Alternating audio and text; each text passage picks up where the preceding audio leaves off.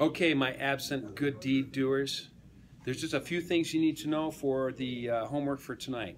1, how do you change Kp to Kc? Well, you use the equation that's on 634. Easy peasy. 2, on 638, there's some rules of step-by-step equations that equal an overall step. So, for example, if you have an overall reaction that equals 2 steps added together, you can multiply the 2 Kc's of the 2 elementary steps to get the overall Kc. And then the last thing is that the forward Kc is the inverse of the reverse Kc. So those are very easy. Finally, heterogeneous equilibria. Well, heterogeneous, as you know, means things that are of a different phase. So here's an example. AgCl, that's a solid. When we put it into water, some of it dissolves into Ag plus and Cl minus.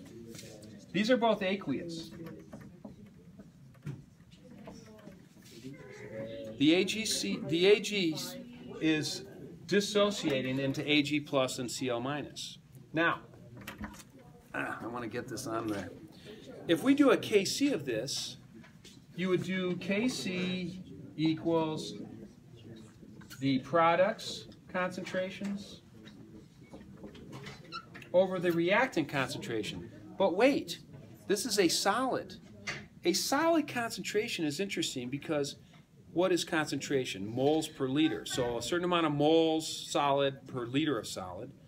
But then if you lose, that's a ratio. If you lose a bit solid, you're also losing some of the volume. So it's the same concentration, it's the same ratio. So really you have a constant concentration when you have a solid, or a liquid, by the way. So you don't even include it in the Kc expression. So just remember that. This is it. The Kc is just the concentrations of the dissociated ions. This is not Kc, it's called KSP, and it's the solubility product. And it shows us how far will something dissolve when you put it in water. Obviously, you know that AgCl precipitates when it's together in a solution.